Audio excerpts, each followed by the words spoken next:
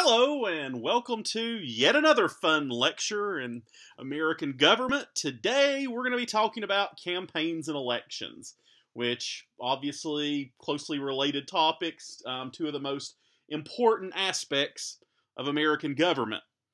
Before we get started today, I need to date myself a little here by saying I'm recording this in May of 2019. So the most recent presidential election was the 2016 race, and the most recent midterm election was last year in 2018. Those keeping score at home, 2016 saw Trump elected over Hillary Clinton, and 2018 saw the Democrats take control of the House and the Republicans hold control of the Senate. All right, so campaigns and elections. We got to start with talking about the method which we use to elect our president, the method known as the Electoral College, or the institution, I should say. Electoral College is a system in which the president is elected by electors, not by the popular vote. And here's how it works. Each state gets a number of electors equal to the number of House members and senators they have. So Tennessee has 9 House members, 2 senators, so Tennessee gets 11 electoral votes. California has 56 House members and 2 senators, so they get 58 electoral votes. Wyoming has 1 House member and 2 senators, so they get 3 electoral votes. And if a candidate carries a state, they get all electoral votes from that state with only 2 exceptions, Maine and Nebraska, I believe. But typically, if you win a state, you get all the electors in that state. Doesn't matter if you win by 1 vote or with 99% of the vote, you get all the electors. And in order to become president, you have to win a majority of the electoral votes. And what does that mean? 270. There's 538 electoral votes total. So divide that by 2 and you get 269. Plus 1 is 270. That's a majority. Now, I need to specify here there's a difference in a majority and a plurality. A plurality would be what you get if you got the more electoral votes than anyone else, but less than 270. Say you had 3 candidates. One candidate gets 260 electoral votes. One candidate gets 250 electoral votes. And one candidate gets 28 electoral votes. The one that got 260 would have gotten the most, but they would not become president automatically because they didn't get half plus 1. In a situation like that, the House of Representatives would then choose the president. And the way they would do it is each state delegation gets 1 vote, and the Senate would choose the VP. So the idea of the Electoral College is that, and the fact of the Electoral College is that voters don't choose the president. States choose the president. Originally, actually, electors to the Electoral College were chosen by state legislatures. Today, they're elected by voters, so it's become a little more democratic from what the founders built and probably intended, but it is still not fully democratic. Now, as you know, it is entirely possible to lose the popular vote, but win the Electoral College and become president. Hillary Clinton got, I think, about 2.9 million votes more than Donald Trump did in the 2016 election, but Trump won the Electoral College, so he became president. Last time this had happened was in the year 2000 when Gore won the popular vote by about 500,000 votes, but Bush won the Electoral College. So this happens sometimes. When 2000 was the first time, though, that someone had lost the popular vote, won the Electoral College since 1888. I remember in 2000 when this happened, a lot of people were surprised, didn't even know this was possible because it had been 112 years since the last time it happened.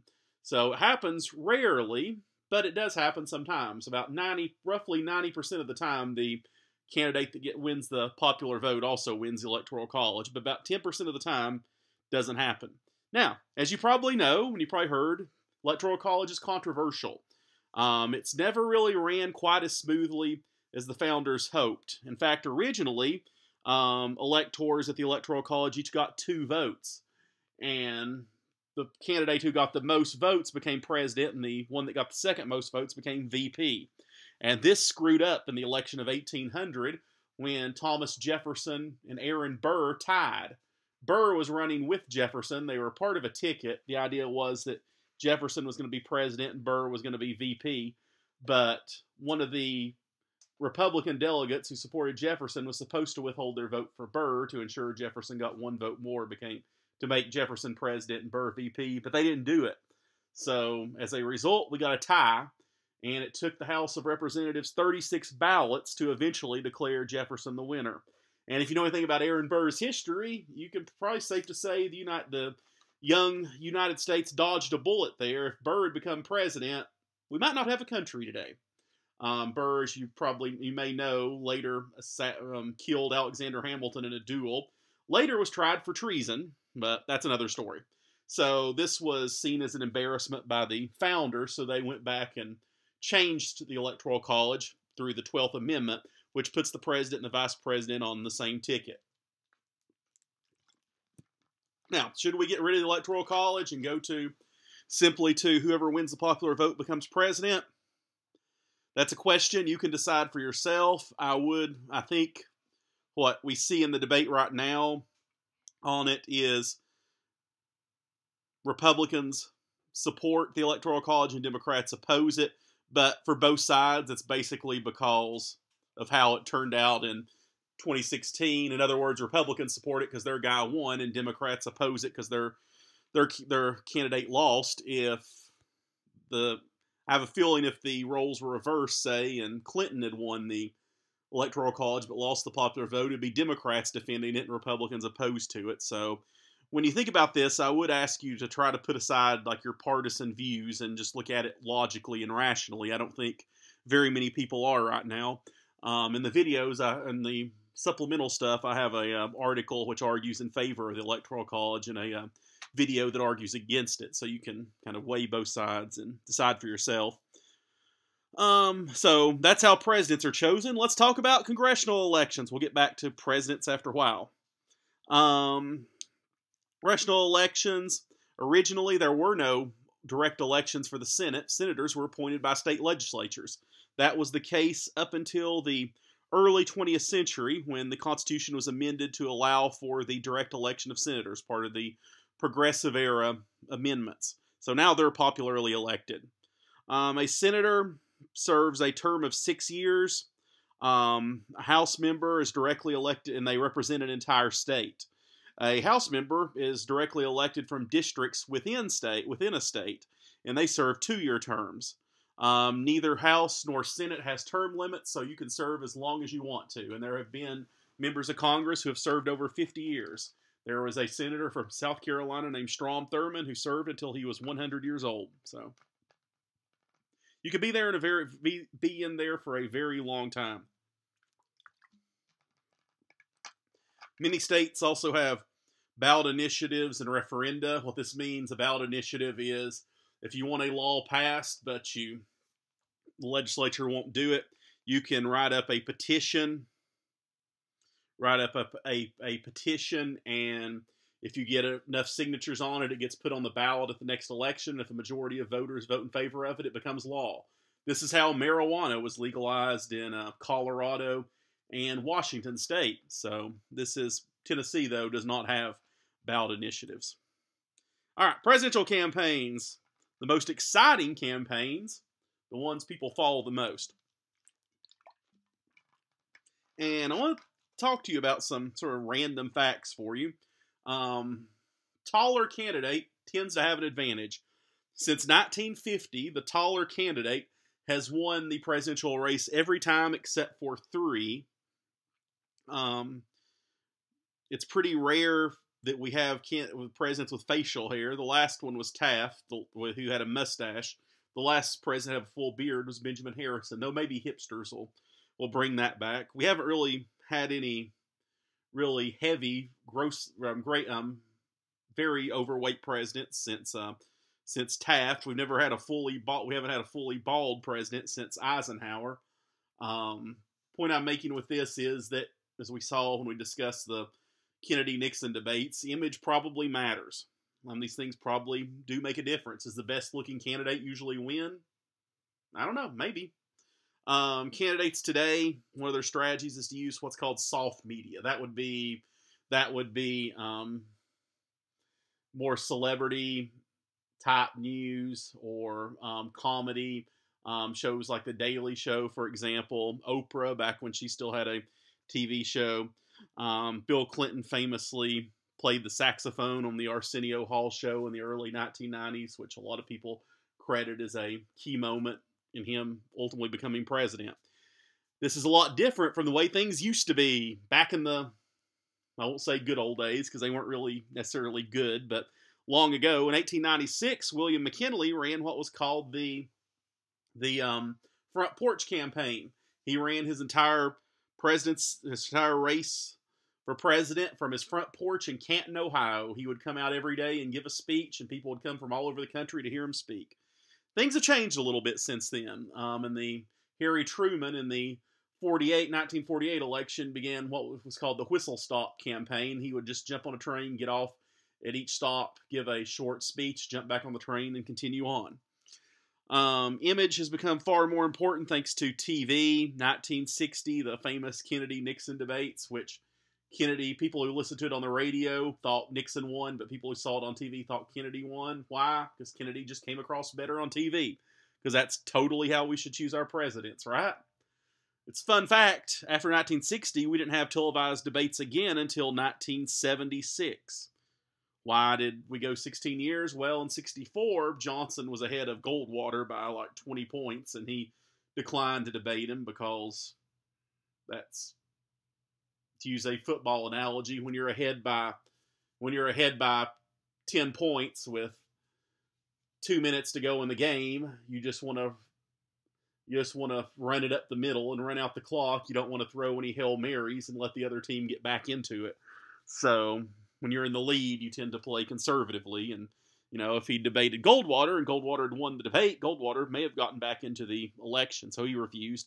Nixon was the Republican candidate in 68 and 72. No way he's making that mistake again. So he refused. It wasn't until 76 that the incumbent president, Gerald Ford, was behind in the polls by 33 points, realized he didn't have much chance. The only real hope he had of winning was to debate Carter and beat him in a debate, so he challenged Carter to debate, and Carter accepted. Of course, TV is old news at this point because we now have the internet, and the current president has made a big practice of using Twitter to get his message out.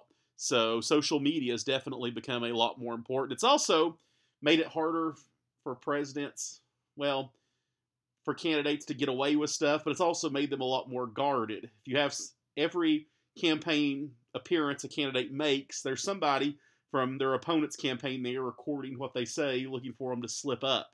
So, while ironically, access has increased, it has also made candidates a whole lot more guarded as to what they will say, because if they get caught saying something that contradicts something else they said, that's going to show up, they're going to get caught, and it's going to show up in an ad for their opponent, or things they say can really be taken out of context, which also happens a lot.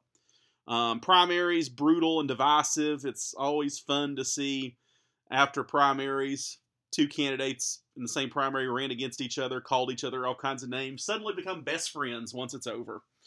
Sure, they appear to be, though. Sometimes unknowns emerge from the process, too.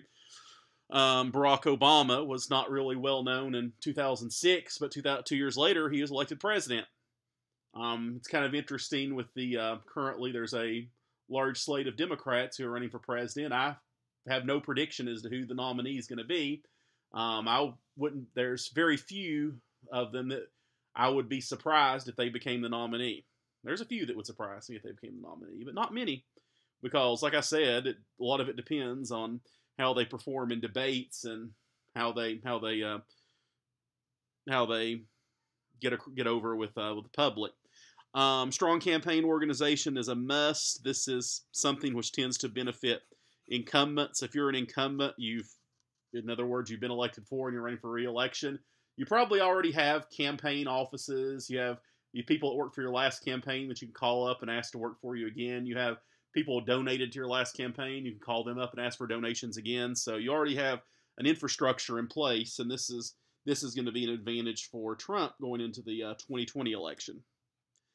All right, So founders were worried the president could become a monarch. In fact, the presidency was the branch of government the founders worried the most about. I mean, if we ever were to have a king or a dictator in this country, it's easy to imagine, or easier to imagine, that it would come from the president, be a president, as opposed to a senator or House member or Supreme Court justice. We talked about the race that McKinley ran from Canton, Ohio, from his home. Do we have a permanent campaign now? Pretty much we do. I guarantee you, as of the day after the 2016 elections, already speculation began on who was going to run in 2020. I guarantee you, the day after the 2020 elections, same speculation is going to happen.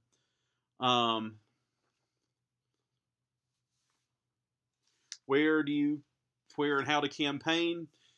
Although it may not seem like it, you have if you're running for president, you have a finite amount of money and time. So you can't visit every state, or you can't give every state the same number of visits, and you shouldn't spend the same amount of money on every state. Probably one of the biggest mistakes Hillary Clinton made in the 2016 election was not going and campaigning in Michigan and in Wisconsin and Pennsylvania on election day. Had she done that, would the election turned out differently? I don't know, but I guarantee you that if she had it do over again, she would do that. Money and time is typically invested in swing states. Usually about 10 states out of 50 is where you're going to spend most of your time and money if you're running for president, because those are the ones that settle it. California, is going to go Democratic. Texas, is going to go Republican. Most states are either red or blue. So you go for the purple states. In 2020, I can already almost bet that these states are going to get a lot of money and a lot of visits from the candidates. They're going to be Ohio, Pennsylvania, Florida, Virginia, Wisconsin, Pennsylvania, Michigan, a few others, maybe New Hampshire. I don't know. It's kind of trending more to the left now. Maybe Texas. Maybe a little early for Texas to become a swing state. Might be getting there, though. Arizona, probably. There may be some that surprise you, too. Most people didn't think that Pennsylvania, Wisconsin, and Michigan would become swing states, but they have now. But yeah, most of the money is spent on swing states. If Tennessee was a swing state, you'd see a whole lot more political ads than you see than you currently do. You saw a lot more ads for the Senate race in Tennessee in 2018 because it was a competitive race. Usually Republicans dominate, though, in Tennessee. Swing states are target, of course. TVs use target voters. More and more, the internet is as well. Timing's important. You don't want to peak too early. Sometimes candidates sort of hit their high water mark before the first primaries, and that's usually a death knell for you. Campaign finance.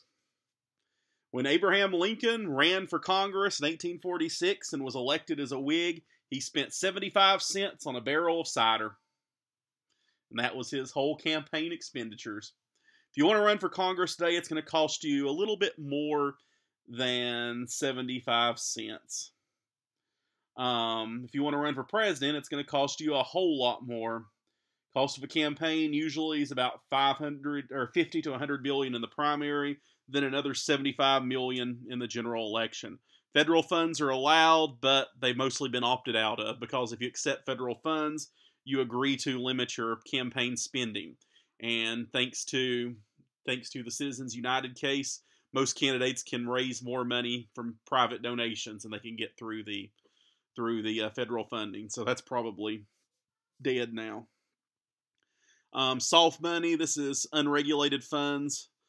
This is what is spent, what independent expenditures use. This is money that's unregulated, comes from corporations, unions, and wealthy donors, spent by PACs, which we've talked about, for or against a candidate, but not affiliated with the campaign. Is money important? Absolutely. Is it always decisive? Not always. The Trump campaign spent less than the Clinton campaign in 2016, and the Trump campaign won, so doesn't guarantee that you have more money that you're going to win, but all things being equal, you obviously are going to want. If you have the option of being the campaign with more money or most money or the least money, you're probably going to want to go with the most, all other things being equal. According to the Federal Election Campaign Act of 1961, individual donors who donate more than $100 to a campaign are disclosed. So in other words, they become public record, which means that if you do this, every other candidate from that party that runs in the future is going to be able to see a record of you having donated money, and they're going to call you up and hit you up for donations. Federal rules are that you can contribute up to $2,000 per candidate in the primaries and not spend more than $95,000 over 2 years on various candidates. Talked about this already. Donors get disclosed. How much does it all cost? The answer is a lot. If you want to run for the House of Representatives, several $100,000. If you want to run for the Senate, millions. And this varies a lot from state to state. Since senators represent entire states, the bigger the state, the more money it costs to run for the Senate. If you're running from Rhode Island, where there's only 3 counties, or 3 counties, I think, I'm not sure. But one media market, you only have to pay for ads in that one market, and you don't have to travel very far, so travel expenses are pretty low. If you're running in California, though, where you have, 5 or 6 media markets, and you have to travel thousands of miles, then it's going to cost a lot more. So, but either way, it's not going to be cheap. It's going to cost millions of dollars. And if you add up all the money spent by candidates, by the parties, by outside groups in the 2016 elections, this includes all elections for federal office, so House, Senate, and President, it adds up to about $6.8 billion. Think of all the starving kids you could feed with that. So where does it go? Biggest expenditures, radio and TV, internet to a lesser extent. Also consultants, pollsters, and travel. If you want to run for president, typically you need consultants and pollsters that know what they're doing, and they don't come cheap. And travel's expensive too. You got to fly around all over the country, make appearances. Where does it come from, this money? PACs, donors are the two biggest ones. Private donors, who donates to campaigns? The answer is people that care a lot or believe in the candidate. You know, the majority of donations that are given to candidates are from small donors. They're $100 or less. Donating $100 to a candidate or less is not going to get you any special consideration from that candidate. So the only reason someone would donate that would be because they believe in the candidate. Now, most of the money, though, comes from a relatively small number of big donors. So you may be asking, well, how can a majority of the donors donate small amounts, but a majority of the money comes from big donors? Well, simple. I'll put an analogy for it. If you have 5 donors who each donate $1, and then you have a 6th donor who donates $100, then, or $95, I should say. If you have 5 donors donate $1, a 6th donor that donates $95, then majority of the donations are from small donors, but a majority of the total donations, 95%, comes from one donor. It's also, some studies have found that about 15% of expenditures in some local and state races come from organized crime. Is there an organized crime in your neighborhood? I've asked that question in class. Usually people don't like to talk about it. Though I've had a few that have actually named names. Don't ask me. I know nothing. All right, president as a candidate. So typically, a president running for re-election has some advantages. It's about roughly 70% of the time an incumbent candidate running for re-election for president wins. Not that, of course, 30% of the time it doesn't. So too soon to predict what's going to happen in 2020. I wouldn't even hazard a guess at this point. If you put a gun to my head, I'd say it's probably about 50-50. If I'm still using this lecture in spring of 2021, you can laugh at me for being wrong, or maybe you're right. I don't know. Wouldn't surprise me either way if Trump wins or loses. I wouldn't be surprised at this point. I'd say it'll be close. That's about the only prediction I'm going to make. Why does the incumbency give you certain advantages? Well, a few things. You have near universal name recognition. You get to travel around in Air Force One, which is a good image. When you make public appearances, hail to the chief plays. You also have experience with foreign policy. and there's just the dignity of the office too. The foreign policy credentials are hard to get without being president. About the only way you could do it would be as an ambassador, for example, or maybe work on the Senate Foreign Relations Committee or be Secretary of State. But those are pretty hard to get without being president. There's also the whole devil I know versus devil I don't know thing. You may not, even if you don't necessarily like the president, you might take familiarity over change. I mean, there's sort of a human bias towards that. If you're a president, you've been elected once, so you probably already have a campaign infrastructure in place to tap into the next time. So that's also an advantage. All right, the issues. You want to stay on message. Focus on issues that will help your campaign. So we know that certain issues generally benefit Republicans. Other issues generally benefit Democrats. So if you're running for president, you want the campaign to focus on the issues that generally benefit you. We also know that elections are oftentimes a referendum on the incumbent. I think 2018 was to some extent. I think 2020 will be too. I think 2020 probably will just come down to if you like Trump, you'll vote for him. If you don't, you won't. And that'll settle it, I think. A lot of examples here. Midterm elections especially are referendums on the incumbent party. 94, the Republicans take the House because Clinton's unpopular. 2006, the Democrats take the House and the Senate too because Bush is unpopular. 2010, Republicans take the House because Obama's unpopular. 2018, the Democrats take the House because Trump's unpopular. So, of course, you probably know too, you shouldn't read too much into this because 94, Clinton was unpopular, but he won re-election in 96. In 2010, Obama was unpopular, but he won re-election in 2012. So you can't really draw any conclusions about what's going to happen in the next election from this. Somebody can be unpopular today and be much more popular 2 years from now, or vice versa, be less popular. So, I don't know. So, bread and butter issues. Guns and butter is the analogy people often use. These would be the butter issues: the economy, healthcare, income. Typically, on average, they benefit Democrats. Some exceptions, but generally. Republicans are usually more skeptical of social programs, things like healthcare reform, of Social Security, things like that. And typically, these programs are popular, so Democrats usually, though not always, benefit from this. The other side would be foreign policy issues, war and peace, international relations. These issues tend to benefit Republicans. Foreign policy generally does. So, if you're a Democrat running in 2020, you probably want to make the election on health care as much as you can.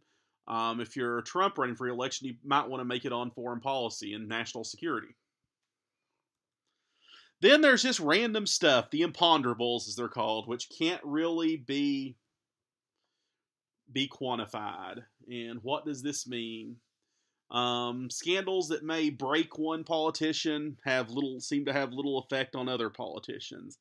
I mean, Trump has been a master of getting out of scandals, much like Bill Clinton was too in the 1990s. Things that would have sunk other politicians seem not to sink them.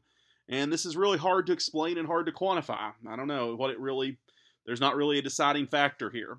Some history here. In Grover Cleveland ran for re-election in 1888. He lost to Benjamin Harrison. Well, he lost the Electoral College but won the popular vote, so he lost the presidency. Delegates at the Republican convention in 1888 chanted, "Ma, Ma, where's my pa?" to taunt Cleveland. The reason being was that it had been determined that Cleveland had fathered a child with his mistress, and this was, of course, to humiliate him. Later on, though, 1892, Cleveland came back and ran again for president and won, and his supporters countered this with, "Ma, Ma, where's my pa? He's gone to the White House. Ha, ha, ha." Another example of this would be Nixon with the famous Checkers speech in 1952. The Republicans had recruited Dwight Eisenhower to be their candidate for president in 1952. Eisenhower was general who'd never held public office before, so he chose Nixon, who was kind of a political insider, to be his running mate. Eisenhower never really liked Nixon, though, and during the course of the campaign, it came out that Nixon had, in one of his Senate races, had an illegal slush fund. And Eisenhower, and this, of course, hurt the Eisenhower campaign, and Eisenhower was angry about this, and he was ready to dump Nixon from the ticket and get a new VP. But Nixon went to Eisenhower and said, hey, let me go on TV and explain my side of the story. And Eisenhower's response was, okay, but if you don't get this fixed, I'm going to get rid of you. So Nixon goes on TV and gives a speech in which he defends his conduct in this slush fund, said basically he did it to save the taxpayers' money. And he closes by saying that someone had sent, one of the donors had sent his daughter, his 6-year-old daughter, a Cocker Spaniel puppy dog named Checker. And the little girl named it Checkers. And no matter what they said about Nixon, he was going to keep the dog. And this is called the Checker speech, and it worked. Nixon weathered this scandal, survived it, went on to become VP, served as VP under Eisenhower for 8 years, went on to lose the very close 1960 election, went on to become elected president in 68. 20 years later, though, he got into something he couldn't talk his way out of, and that was Watergate, which ultimately led to his resignation. In the 80s and early 90s, Dan Quayle was vice president under George H.W. Bush. Quayle famously misspelled potato.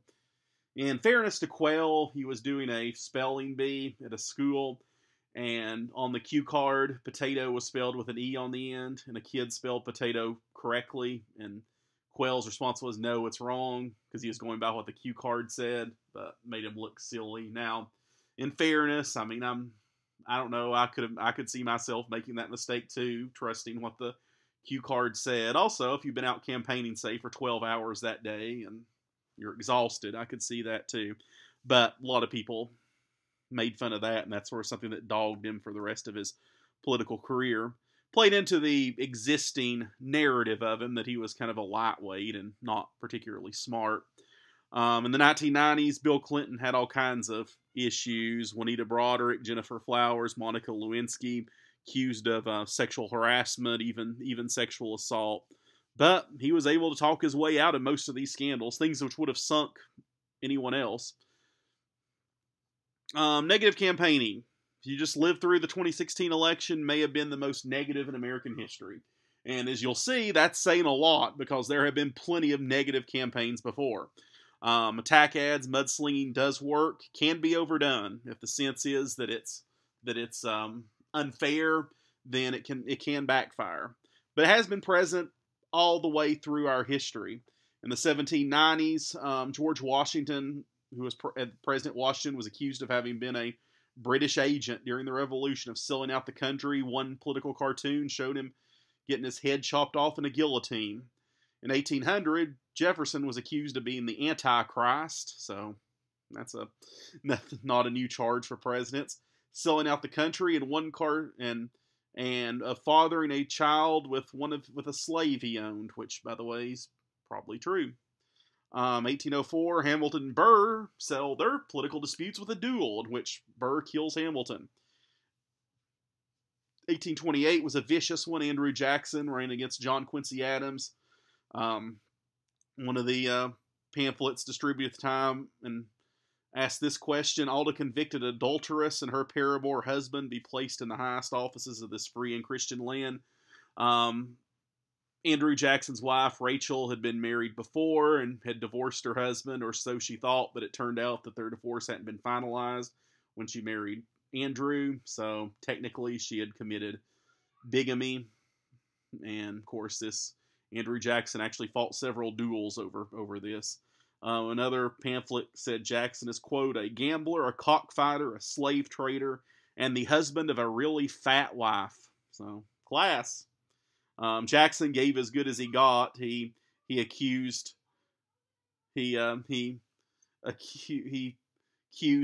Adams of wearing silk underwear. Get it? Crossdresser. 1836, Congressman Davy Crockett made the same charge against Martin Van Buren, said he's laced up in corsets. There is a rumor spread in the 1860 election that Lincoln only changed his socks once every 10 days. During the 1876 election, there was a rumor spread that Rutherford B. Hayes had shot his own mother in a fit of rage. In 1884, there was a Republican candidate for president named James Blaine, and his opponents chanted, "Blaine, Blaine, James G. Blaine, the Continental liar from the state of Maine." So, catchy, I would say. 1964, we get the famous Daisy ad, considered the most devastating political ad in American history, nuked the Goldwater campaign. You can watch a video of it, or you should, because it's on the supplemental stuff for this class. The knock against Goldwater had been that he was kind of a cowboy, kind of unhinged. So that played into that. So is Goldwater the guy whose finger you want on the button? Goldwater's campaign slogan that year was, "In your heart, you know he's right." The Johnson campaign reversed that to, "In your guts, you know he's nuts." Difference today, though. Although negative campaigning has been with us since the beginning, there is a difference today, and the difference is the quantity. There is a whole lot more of it, and it is unescapable. Like back before 100 years ago, the only place you would see negative campaigning would be live at campaign rallies or in newspapers. Then TV comes along, so you get TV ads for the first time. Now, you could avoid that, obviously, by turning the TV off. Now, with the internet, you can't avoid it at all if you get on the internet. Now, I mean, you can not get on the internet, but, I mean, get real. Life today is so intertwined with that it's pretty hard to function in society if you stay off the internet. And if you get on the internet, you're going to be exposed to negative campaigning. All right, got to talk about the polls. Everybody uses polls. Everybody likes to crap on pollsters, but everybody uses them. If you run for office, you'd be a fool not to. So do media as well. They're used to determine a candidate's strengths and weaknesses. Professional pollsters are hired by campaigns to find out the states they're doing well in and target those states. There's a lot of speculation about pollsters skewing their results or doing this or that, but by and large, they do not. That's not to say they don't make mistakes. They do, but if they're wrong, it's usually it's going to be an honest mistake. Because, I'll tell you why. If you're a reputable pollster, putting out fake polls would doom your business. If you're running and if you're a professional pollster, you make your money by selling your services to political campaigns. And political campaigns are going to want accurate polls. Do you think that Hillary Clinton is mad at the pollsters that told her that she was ahead in Wisconsin and Michigan right before the election 2016? You think she'll hire them again? Of course not. You want a pollster that's going to tell you where you're struggling so that you can address that early on. Same principle as you go to your doctor. You don't want your doctor to tell you you're perfectly fine and then 2 years later find out you have cancer. If there's something wrong, you want to find it out as soon as possible. So a pollster really doesn't have any kind of monetary incentive to fake polls. Now, that's not to say you won't find fake polls out there. You will, which is why you have to look at who's putting them out. If it's a reputable polling organization, then they have some credibility. If it's an organization that seems to have never put a poll out before, then there's a good chance it is a fake. You just have to know what you're looking for. Good rule of thumb is if the poll publishes their methodology, then they have credibility. If they don't, then I would not give them any credibility. All right, campaign techniques. TV and the internet are widely used. There's some famous ads, the Rats ad from 2000, which might be subliminal. When you watch the video of this, watch carefully. You might see rats appear subliminally on the screen. Then there's the Daisy ad of 64. We already talked about that. Televised presidential debates. The first one was 1960 between Kennedy and Nixon. If you listened on the radio, you thought Nixon won. If you saw it on TV, you thought Kennedy won. Again, simply because Kennedy came across better on TV. No more debates until 1976 when Ford challenged Carter to debate. Carter won the debate and won the presidency, but in 80, Reagan and Carter debated. Reagan defeated Carter in the debate and went on to win the election. Reagan's a former actor, so of course he does really well on TV. 92 is kind of an interesting one because it's the only one in which we have a third-party candidate included, Ross Perot. Ross Perot was the independent that year. He took part in a three-way debate with Bill Clinton and George H.W. Bush. All right, can politicians be bought and sold? Joke I've always heard is politicians can't be bought, but they can be rented. One of the strategies of negative campaigning is to affect the public's perception of a candidate. What do I mean by that? Well, particularly if it's an unknown, a candidate that a lot of people don't know about, they have only a short time to define themselves. Like, in other words, what do you associate, when you think of a candidate, what do you associate them with? And if you hit them with an effective negative ad, then the public might associate them with that ad or something negative in that ad, which of course will hurt them. Famously in 1988,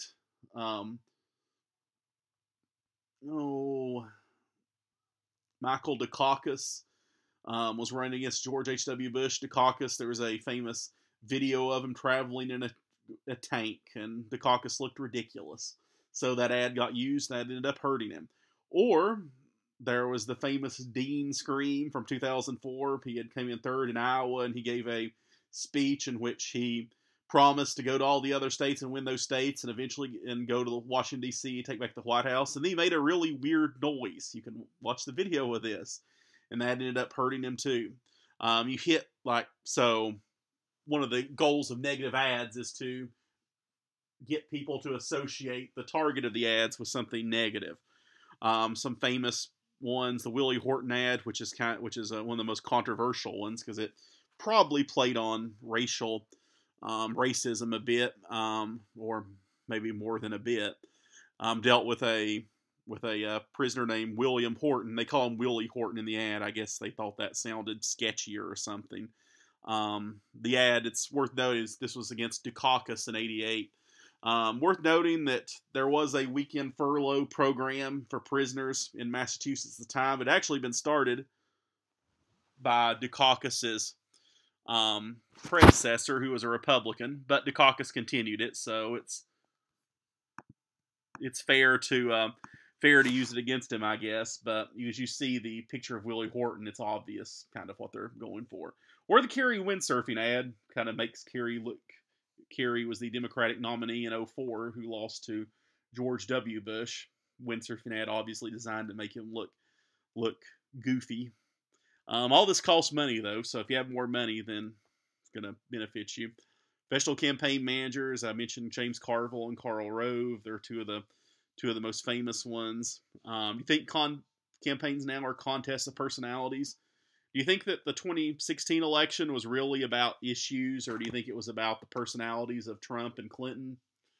It seemed to me it was a lot more of the latter than the former, but you can make that call. Congressional campaigns, we got to talk about this. Usually begin about 2 years in advance. So if you're in the House and you serve a 2-year term, it begins the day after you're elected. If you're in the Senate, you get about a 4-year break before you start having to hardcore campaign again. Usually better to stay on the left or the right. The system we have today, and one of the reasons that Congress has so much difficulty getting anything done, is that our system does not reward compromise or moderation. It rewards extremes. Most of the congressional districts are gerrymandered. In other words, they're drawn specifically for Democrats or Republicans. And there's very few districts that are actually swing districts anymore, which means that a Democrat and Republican have a roughly equal chance of winning. Like, say, the 3rd congressional district here in Tennessee, which is the one I live in and many of you live in. The odds of a Democrat winning a rural Tennessee congressional district are extremely low. So if you're serving as representative from this district, you're a Republican, most likely. And your chances of losing to a Democrat are extremely low. On the other side, you have a much bigger risk of another Republican challenging you in the primary and beating you. And if you are seen as being too liberal, too moderate, a sellout, willing to work with the other side, then you might get primaried and you might lose the primary. So your best bet, if you want to stay in office, is to be as conservative as possible. And that means not compromising, not working with the Democrats. Same thing is going to be true of Democrats. Most of them, if you're a Democrat representing, say, Memphis, Same thing's true. A Republican's not going to win there. So your only real threat is going to be another Democrat who runs to your left in the primary. So again, there's no reason for you to compromise either. Earlier this year, the government shutdown that went on for 35 days, neither side wanted to back down, because why would either side want to back down? If the Republicans back down, their base is going to see them as sellouts and turn on them. If the Democrats back down, their base is going to see them as sellouts and turn on them. So there's no incentive for either side to do it. And this is why getting things done has become so difficult. If you're somebody who's willing to compromise, you're more likely to lose re-election than if you're somebody who's grandstanding. If you're running for Congress, if you're a candidate, you have to develop relationships with prominent leaders in the community, because they're the ones that donate money to your campaign, and they're the ones who introduce you to other rich people. Your lifeblood is going to be donations. What role do political parties play? They provide funds for realistic candidates.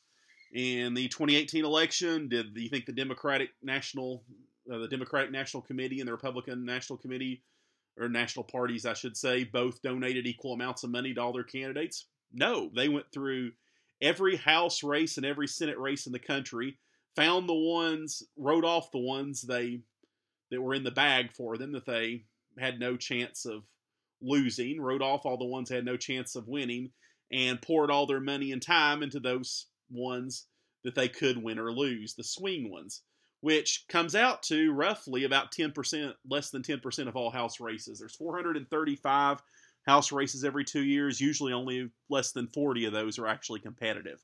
But that's where all the money is spent. The Senate, 1/3 is up every 2 years, so 33 or 34. Usually, though, 10 or fewer of those are actually competitive. And so they tap those races, they spend their money and time on them. Usually if the National Party stops funding a candidate, it means they've given up on them. It means they don't think they have a chance at winning. If they tap your race, though, they'll send you money. They'll send volunteers to your district or to your state to hold rallies for you. Also volunteers to go door to door and encourage registered Democrats or registered Republicans to get out to the polls and vote for you. Congress is extremely unpopular, usually has an approval rating about 15%, yet the re-election rate is incredibly high. Incumbents win over 95% of the time in the House and about 80% of the time in the Senate. Here's some re-election rates from 64 to 08 for the Senate. A little lower, the House, extremely high. Why do we keep re-electing the same people over and over if we don't like the job Congress is doing? The answer is because most people approve of the job of their own representative in Congress, but disapprove of Congress as a whole. So my guy's doing a good job. It's everybody else's guy that's screwing everything up. Also, gerrymandering is a thing too. As I said, the districts are all drawn to benefit either Democrats or Republicans, so there's very few actual swing districts anymore. We've gotten to the point now where instead of constituents choosing their member of Congress, members of Congress choose their constituents, which probably is not how it's supposed to work. Midterm elections. 2018 actually bucked this trend a lot. There was way more interest in the midterms elections than there had been in, I think had the highest turnout for a midterm election in, I want to say 100 years. Could be wrong about that. But it's the biggest one in a long time, which I think is good, actually. It's good that people are more interested. But it's atypical. Is this going to be a change, or is this going to be the way it's going to be from here on out, or is this an anomaly? I don't know. Hopefully people will stay engaged, but typically there's low turnout in midterm elections, and this means that they're usually more driven by partisanship and incumbency.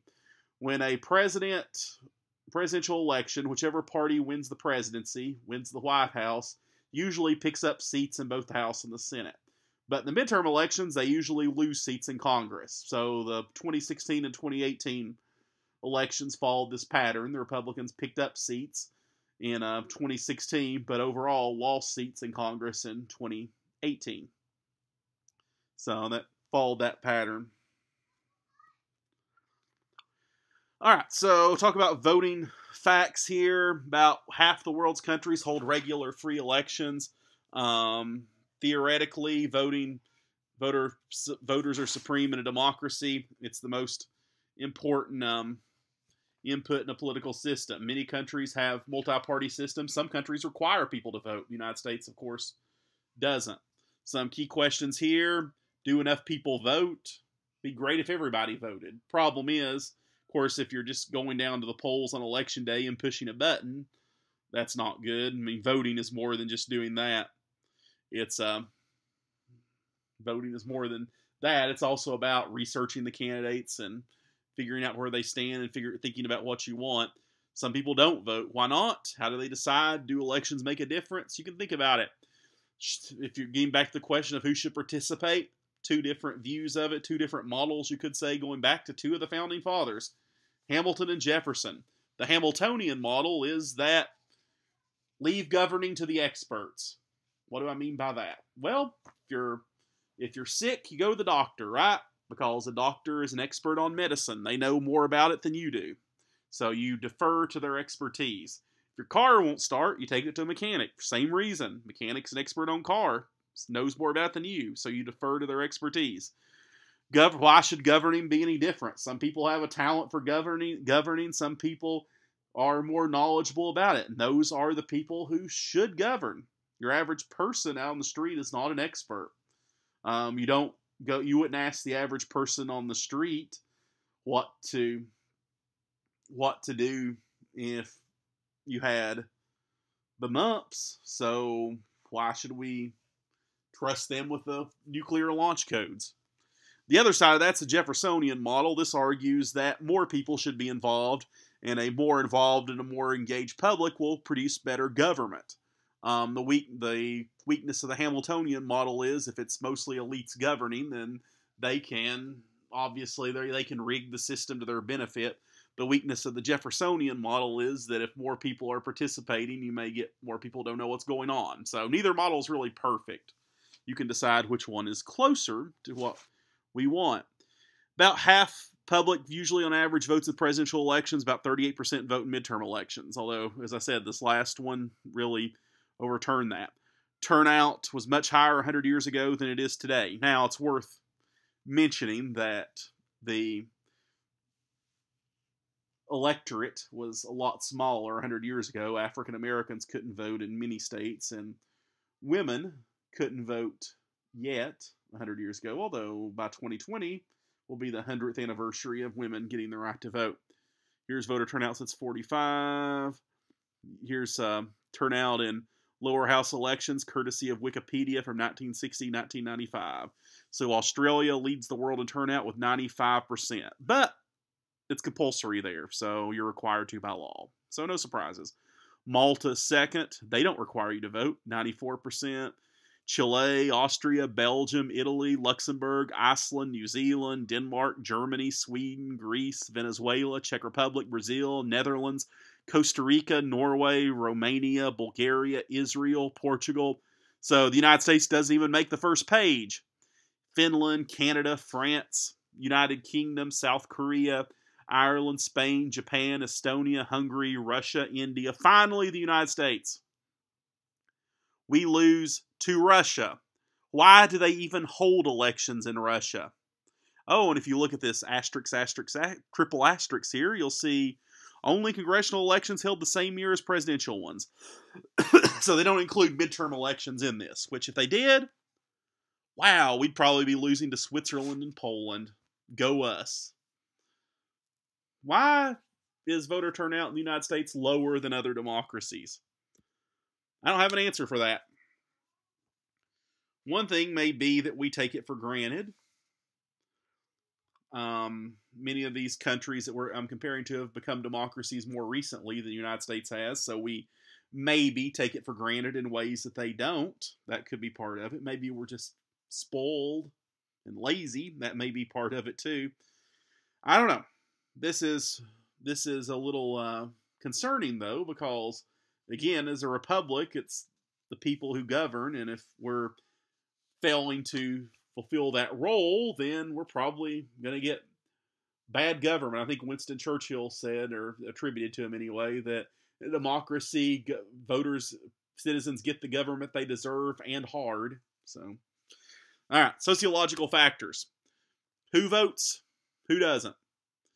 Typically, you can, if you look at these variables, you can see how people vote. Geography, age, race, sex, income, education, religion, class, occupation, all these things coincide with turnout. Typically, older Americans are more likely to vote than younger Americans. Here's a chart. Here's some charts from the Census Bureau for the 2008 election. As you can see, the older males are blue, females are orange. On average, women vote more than men. This is true across all age groups until you get to 65 and older. 65, 74 are roughly the same. Only 75 and older are men significantly more likely to vote than women. All the others, women are significantly more likely to vote than men. You also note, the older you get, the more likely you are to vote too. 18 to 24-year-olds, 41%, 48%. 65, 74-year-olds, 70% for both. You wonder why Social Security and Medicare are such big issues in every election? There's your answer. Because old people vote a lot more than young people. If young people voted in bigger numbers, then politicians would take their concerns more seriously. Which is why it's important for you all to register to vote and get out to vote. If you want the government to take your concerns and address your concerns, then you need to get out and vote. I guarantee you that if 18 to 24-year-olds, 70% of 18 to 24-year-olds voted, there'd be a whole lot more focus on issues relevant to them and to you. I'm a good chance you're 18 to 24 years old in every election, much like there is for 65 plus. Women are more likely to vote than men. Education also correlates with this. The higher level of education you achieve, the more likely you are to vote typically. If you high school dropout, the people who didn't complete high school are the lowest in terms of turnout. Advanced degrees are the highest. In general, African Americans are a little less likely to vote than whites as well, on average. Ideologues, people who identify as liberal or conservative, are more likely to vote than moderates. If you're interested in politics, you're going to vote. This is pretty a no-brainer, obviously. Closer an election is to, the greater the turnout typically is. About third to almost half of Americans don't regularly vote. Why? Maybe they're not registered to vote. Maybe they don't like the candidates. Maybe they're too busy. Maybe they just don't care. Two-party system may be partly to blame. I do know this. I hear a lot of people complaining about how they don't like either candidates. 2016 especially, I heard that a lot. That a lot of people didn't like Clinton or Trump, either one. So if you don't like either candidate, why go vote for one of them? There's what they say. Of course, attack ads and negativity only makes this worse. An attack ad either makes you dislike the target of the attack ad or the candidate running the attack ad, or maybe both. So if you don't like if you didn't like either candidate before the 2016 election, the campaign was so negative from both sides that there's little to change your mind. I don't think there's not much that would change your mind. I don't think. You may be too busy if you work long hours. Early voting in Tennessee should help. This isn't, not all states have early voting though. Or you just don't care. How do people decide? Sociology or psychology? Sociology would be your whole class, race, gender, education, geography, age, etc. The single biggest factor in how you vote in your political views are how your parents vote in their political views. Most people roughly have the same political views as their parents. This is not true always. I mean, there's obviously exceptions to this, but the single biggest determinant in how you vote is how your parents voted. Then there's psychology. This would be that, for sociology, would be how you're socialized. So your parents believe this, you typically grow up believing it too. Psychology, though, says that this is not just learned behavior, it's what's hardwired into your brain. And there have been studies that have looked at identical twins who've been raised by different families. They're more likely to agree with each other politically than with their adopted parents, which suggests that, well, I'm not saying there's necessarily a political gene. I am saying that, like, worldviews and how you view the world might be genetic. And, of course, your worldview really is what determines your politics. So there's sort of a role for both how you're socialized, and also for genetics as well. Retrospective voting, this is probably what we're going to get in 2020. This is where people are going to look at the past 4 years. Has Trump done a good job? If your answer is yes, you vote for him. If your answer is no, then you don't. Prospective voting would be what we had in 2020. Neither Trump nor Clinton had been president yet, so you could only look at their histories to make an educated guess as to how they're going to vote, how they're going to govern, but you don't know that. Rational choice, people put their borrow from economic theory. People vote to serve their own best interest. Again, nothing wrong with that. That's if you don't look out for yourself, no one else is going to do it for you. But what you need in life may vary. If you're poor, then you're probably going to be more in favor of, say, social programs, things like that. If you're rich, you're going to be more interested in tax cuts.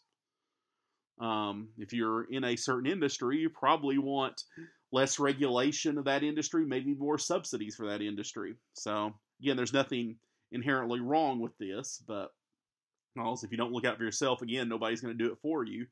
But on the other hand, it's as with if someone's trying to sell you something, you should always have it in your mind that they have a vested interest.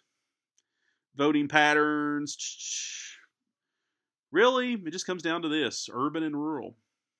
Well, there's a lot of other factors too, race and gender and things, but if you look at a map, county by county map of the 2016 election, the map will overwhelmingly look red. It'll look like Trump won in a landslide, but he didn't. Popular vote, he didn't.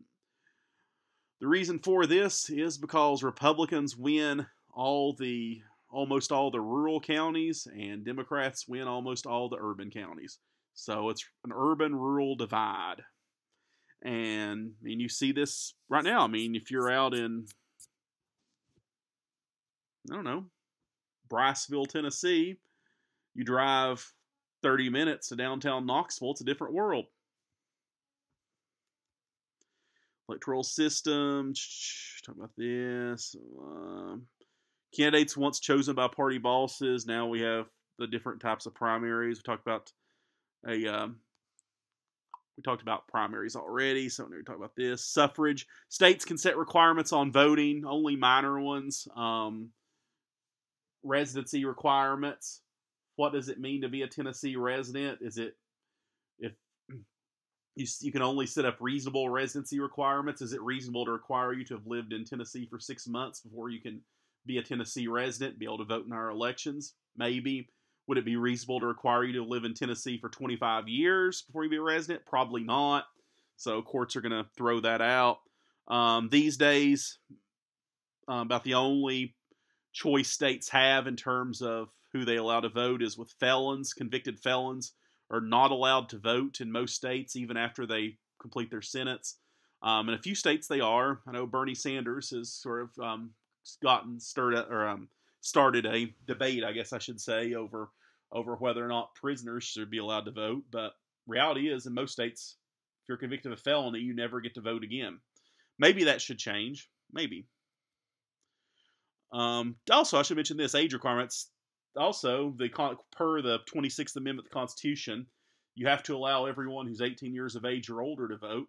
States do have the option, though, of setting age requirements lower than 18. They can't set them higher than 18, but they could set them lower. And I think there have been a few cities that have lowered the voting age to 16, I believe.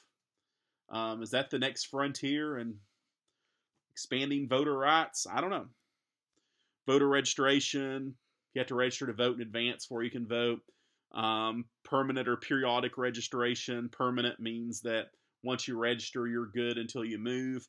Periodic means you have to renew it periodically, every so often. Tennessee, we have permanent registration. You must register in person in most states, although in Tennessee, I think you can just do it online now. If you haven't registered, go register. Secret ballots were in every state by 1950. In the early 19th century, we had oral voting in some states. That just meant that you go down the polls and tell the poll worker who you want to vote for, and they write it down. No potential for abuse there at all, for sure. Party call-in ballots, office call-in ballots. A party call-in ballot is when It's where all the Democrats are on one side and the Republicans are on the other, and office call-in ballots where they're just organized by offices they're running for. The bottom line is, on a party call-in ballot, you can see which party everybody is in. On an office call-in ballot, you cannot. And this influences how people vote. Party call-in ballots increase straight ticket voting by 60%. So people know nothing about the candidate, but if they have an R or D next to their name, maybe that's all they want to know.